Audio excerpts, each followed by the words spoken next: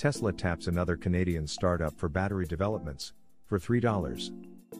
Tesla has once again tapped another Canadian battery startup in efforts to develop and manufacture high-quality, dependable, and long-lasting electric vehicle batteries. Documents of the transaction suggest Tesla acquired 3 separate patent applications from Canada's Spring Power International for only $3. Tesla reportedly purchased several patent applications from Spring Power International, a small, Canadian company that was established in 2010. The company's website has gone nearly blank after the reports, only giving information to those who inquire through Spring Power's email. Interestingly, Tesla purchased the patents just 2 weeks before the Battery Day event that was held in September 2020, TechCrunch reports. The site found the patent transaction records, which show that Tesla purchased several applications for a total of $3. The document states, therefore, for $3 in good and valuable consideration, the receipt and sufficiency of which is hereby acknowledged, the parties agree as follows.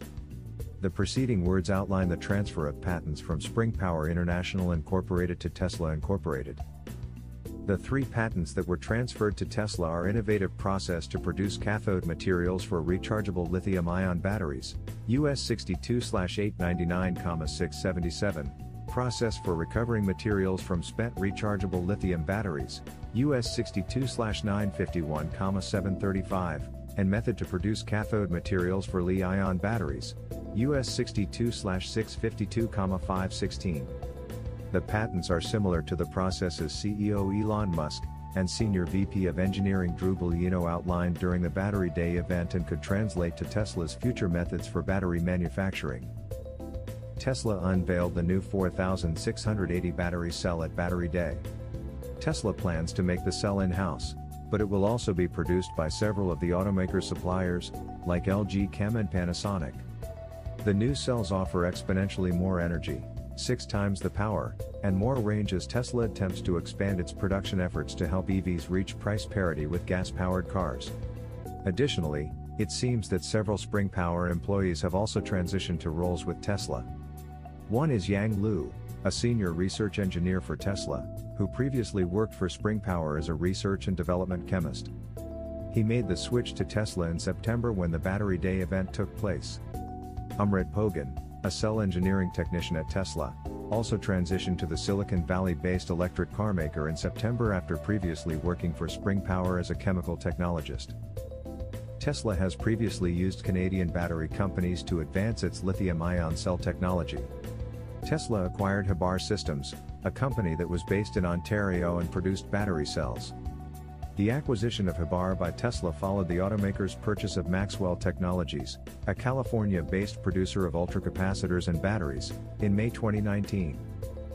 Tesla has also utilized the expertise of Jeff Don, a battery researcher at Canada's Dalhousie University, along with his cell research team at the institution.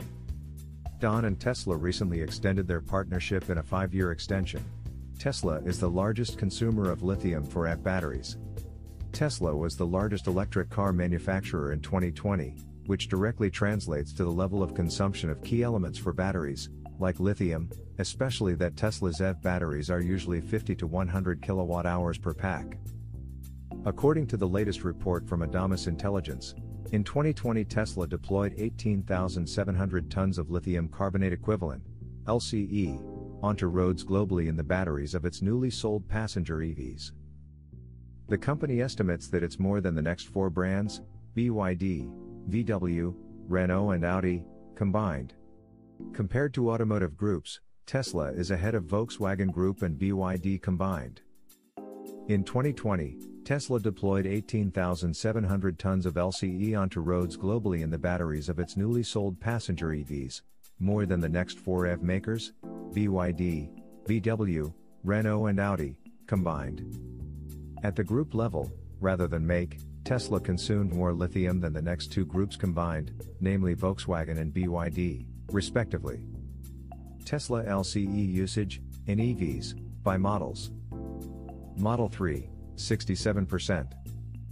Model Y, 17%. Model SX, 16%. By region it's Americas, 47%.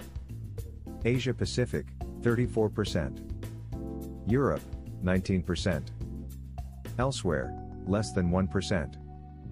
In terms of lithium origins, by Q3 2020 Tesla was using batteries produced solely from lithium hydroxide. But since Q4 a noticeable part, CATL's LFP batteries, is from lithium carbonate. Those are the two most common lithium forms used in battery production. Through the first 3 quarters of 2020, 100% of Tesla's lithium consumption was in the form of lithium hydroxide. However, with the release of the made-in-China Model 3 standard range powered by LFP cells from CATL in the 4th quarter of 2020, this share dropped to 84%, according to Adamas Intelligence data. Tesla Energy Director believes Australia can become a large supplier of lithium. Tesla Energy Director Mark Twidell believes Australia is well positioned to become a large supplier of lithium as demand for electric cars and large energy storage units continues to rise. Mark Twidell stood in for Tesla chairman Robin Denholm at the South Start Entrepreneurs Conference in Adelaide recently. During the event, the Tesla executive said that Australia had a big opportunity in exporting lithium around the world. Australia has the raw materials in abundance like no other nation on Earth, Twidell said at the conference. Lithium prices declined in 2020, partly due to the pandemic. At the beginning of 2021, Benchmark Mineral Intelligence stated that it expected the lithium market to come into tightness. But the speed of price increases in Q1 2021 was beyond expectation, with prices for lithium carbonate having nearly doubled in price since the beginning of the year, George Miller told the Investing News Network, INN. Furthermore, shortages and sold-out order books in Q1 were a stark change from Q4 2020, where lithium chemicals were freely available to consumers at lower prices. As the automobile industry embraces battery electric vehicles, BEVs, and the energy industry starts incorporating sustainable solutions with large battery storage units, demand for lithium will continue to grow. Tesla's Twidell believes Australia has the opportunity to be at the forefront of exporting climate solutions. Let's actually increase the benefits to Australia, he said, adding that the lithium-ion battery value chain is forecasted to be $400 billion by 2030. During the TSLA first quarter earnings call, Elon Musk firmly stated the critical role lithium-ion batteries will play in solving the energy storage problem. There's no question in my mind whatsoever that the energy storage problem can be solved with lithium-ion batteries. 0. I want to be clear, 0. I think the bias will tend to be toward iron-based lithium-ion cells. If you enjoyed the video, please leave a like, and if you are new, please subscribe.